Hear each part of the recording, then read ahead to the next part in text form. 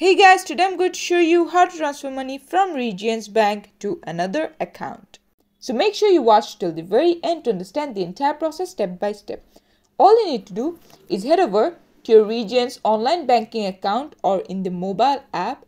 From there, you're going to click on transfer money and then you're going to click on send money with Zelle. From there, it's going to tell you to connect your Regions Bank with Zelle. So you're going to do that. After that, it's going to ask you which bank you want to put or transfer your money to. So you're going to put in the details of the other bank.